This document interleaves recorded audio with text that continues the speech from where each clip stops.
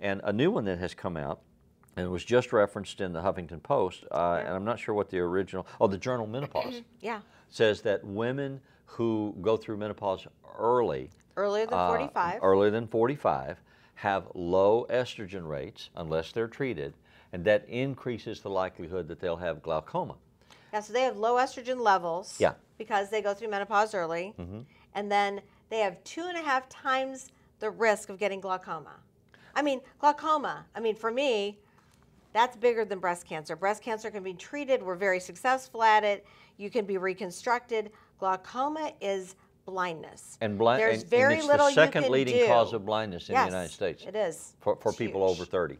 Right. So that's why your eye doctor always does a pressure test and looks in your eye to check for glaucoma. Yeah, so what is glaucoma? Glaucoma is, I have it in both sides of my family. Both my parents had it and did not replace their And your hormones. dad went blind before My he died? dad went blind for a year before he died. Yeah. So he had glaucoma. He also had macular degeneration, which is the third largest or third most common reason to be blind. But he had glaucoma in one eye that totally destroyed one eye. That's that high pressure in this closed system that presses against the retina. And we're going to put up an anatomy slide so that you can see what we're talking about. Kind of like health class? Right. So, but it's not that boring.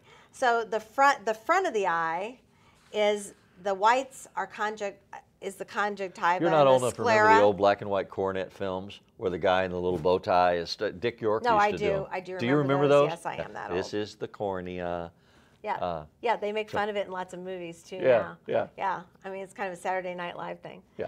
So in any case, the colored part of your eye is the iris. Okay. The part of your eye that you see with is the retina, and there's one little point that's the macula, and that's where all the light is brought.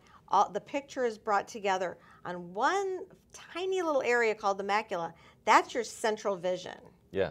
It's kind of like a mirror. It's when you put your face directly in front of the mirror that you can see yourself. If you're off to the side, you can't see. Right. All the light comes in and lands on that spot. And if that spot is damaged, then there's no vision. Even though the rest of the mechanics of your eyes are working, there's no vision for you to see.